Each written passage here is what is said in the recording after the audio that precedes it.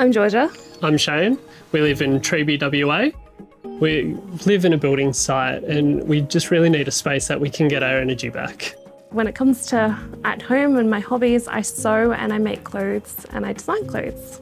And for me, I take up photography as a bit of a side gig. We've got a turtle named Squirtle and we've also got a ridge-tailed monitor named Harry. The biggest frustrations we have with our bedroom is there's just no storage.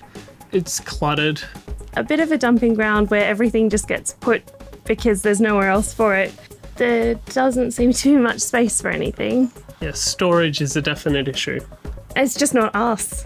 One thing I'm really looking forward to is waking up to some greenery, not a sandpit or a construction site. Georgia likes her stuff. I'm pretty minimalist and we're still kind of working it out.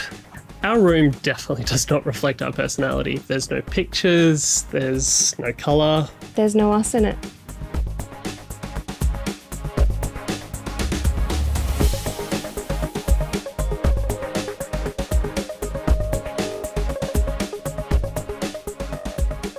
What do we think? It's incredible. Like, it's so different and it just feels so peaceful. Yeah, the light is soft, it's comfortable, there's a place literally for everything. And there's so much room for my sunglasses and my accessories. I have a lot of sunglasses.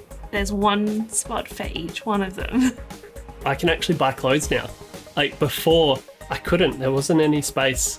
And all of the stuff that we just dump, it's now neatly in its place. It's not cluttered. Yeah, there isn't clutter. Pictures on the walls, good lighting, soft furnishing. It's just us.